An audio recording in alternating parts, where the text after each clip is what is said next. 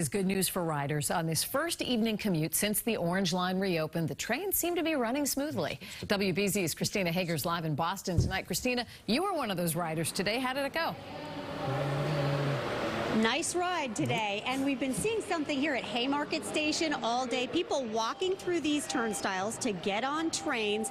This station was particularly affected because Orange and Green Line trains had stopped here, so this moment is long awaited.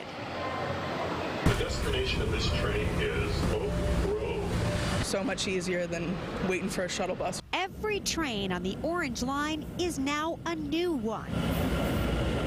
The new train's pretty cool. It shows you, the connections for the next stop. We were on a really nice new train. Everything's gorgeous, just like really clean. We took a ride too. Nice, smooth, and timely during the first day after an unprecedented month-long shutdown for repairs. The very first highly anticipated train for the public to board rolled along before many of us woke up. As the speeds are coming back, as the reliability is coming back, there will be a little bit of a transition period, but we're headed in a great direction. Boston Mayor Michelle Wu and MBTA General Manager Steve Poftak among the first official commuters. So far, so good. He says in the next 5 to 7 days, trains will speed up between Jackson Square in Boston and Wellington Station in Medford. There are 6 zones in that stretch where they were forced to slow down because of the needed repairs that are now done. We just want to let those repairs settle. We'll do an additional inspection. Once we're confident that the repairs are done properly, we'll remove the slow zone.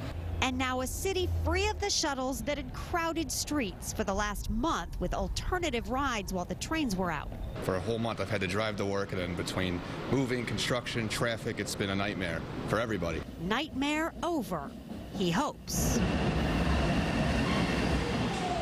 Yeah, so a lot of happy people here right now, but there's still quite a few skeptics because remember the string of problems that prompted this shutdown in the first place. Coming up at 6 o'clock, we'll take a closer look at what the T plans to do to keep up with maintenance going forward.